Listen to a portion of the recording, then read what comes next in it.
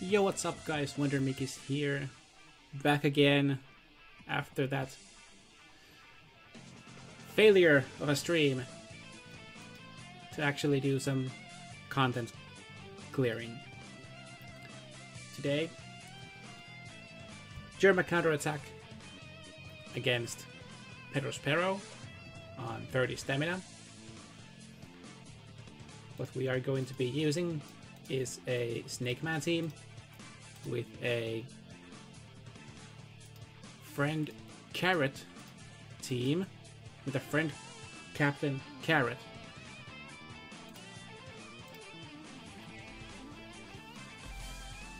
And I gotta say, I struggled with this a lot more than I should have.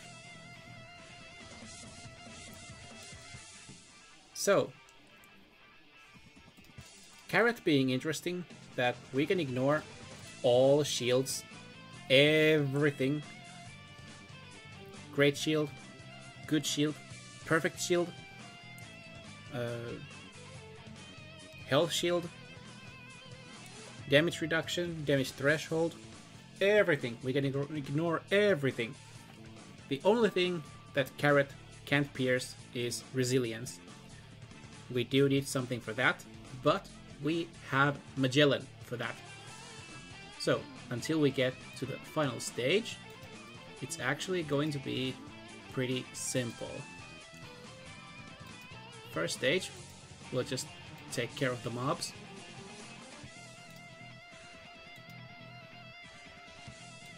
You're not actually in any rush to get there. These guys only have 4 HP, so you don't even have to hit perfects on them, you can just hit misses. So, stage 3 against Bavarois. Bavarois will rewind our cooldowns by 3 turns. So, what we're gonna do is use our Carrot special here to get those cooldowns back by 2. And we're going to take down Bavarois and hopefully 1 or 2 of the cannoneers in the back.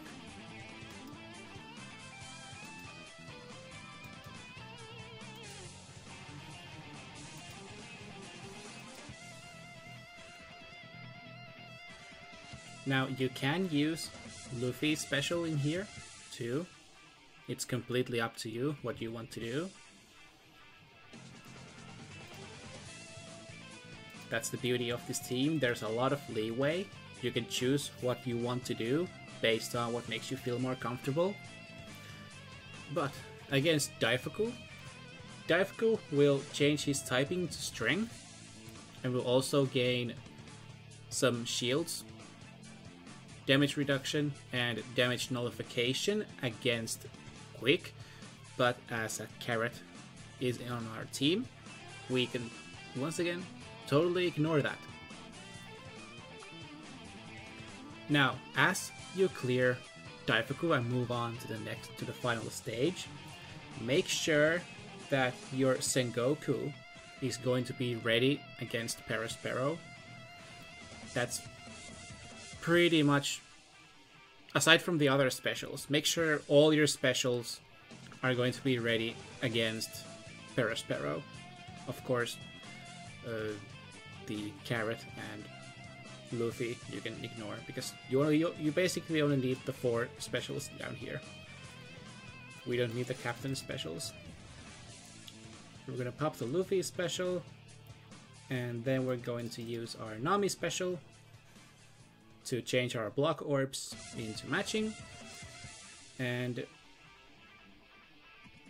the Daifuku.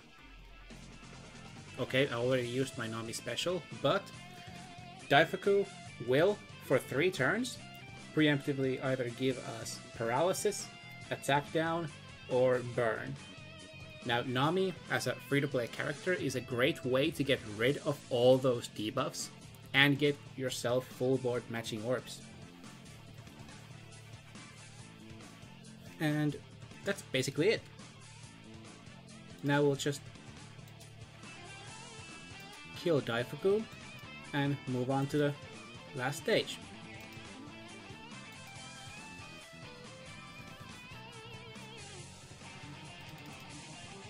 Last stage against Perospero. Perospero has about 7.2 million HP, and once again he will get a Rainbow Shield, damage threshold, a combo hit shield, and 3 turns of resilience. Now, Carrot can ignore everything except the resilience.